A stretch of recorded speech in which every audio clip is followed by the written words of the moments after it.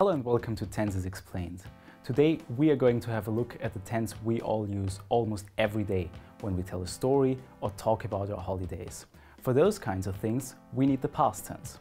As with the present tense, the past tense can be divided into two basic forms, the past tense simple and the past tense progressive. Let's have a look at the simple form first. We use the past simple to talk about short or long actions in the past that are finished and are therefore not connected to the present or the future. It can also be used for events that happened on a regular basis in the past. Now let's see how the past tense simple is used. Hey Daniel. Hey Oliver, how are you? What did you do in the winter holidays? Oh, nothing special. I usually ate a lot of food. I sometimes played games with my friends and relaxed. What about you? Really, that sounds great. I went skiing and stayed in a hotel. I also bought a new pair of ice skates. Cool. How much did they cost? They were expensive, about 200 euros. Wow, that holiday cost a lot of money. Yes, but it was worth it. In this short dialogue, Daniel said, stayed in a hotel, and we know that the action is over. We can also see that some things happened more often in the past and maybe on a regular basis, when Oliver said, I sometimes played games. The past tense is often used in combination with finished time expressions, such as yesterday. In the following dialogue, carefully listen to the time expressions. How did you spend the last weekend of the summer holidays? Last Friday I went shopping and ate at a restaurant. That was great. On Saturday morning I had breakfast with my friends and after that I had to study for school. But yesterday I did nothing. How did you spend your weekend? My weekend was also interesting. As you know, when I was very young, we went almost every weekend to Italy. But it stopped when I started school. Finally we got to do it again last weekend. It was great. As you can see, time expressions such as last weekend or even when I was very young can help us to find out that we should use the past tense because they indicate past time.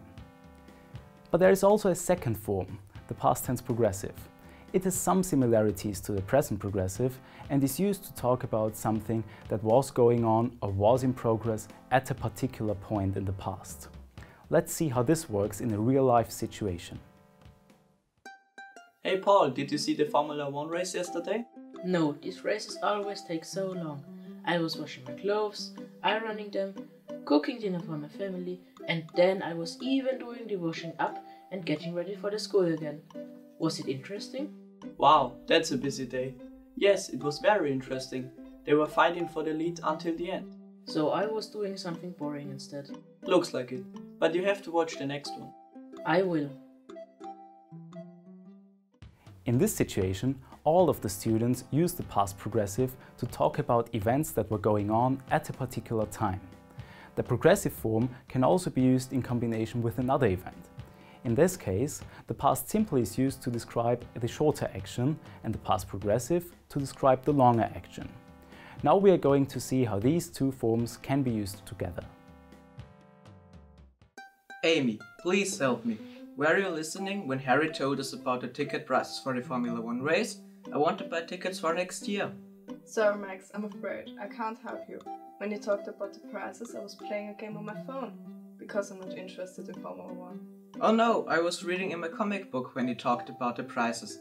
Let's ask the others. Yes, a good idea. I hope they were listening. I hope so too. Let's go.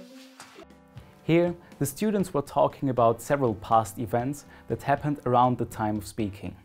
However, as we can see in the sentence, when he talked, I was playing a game on my phone.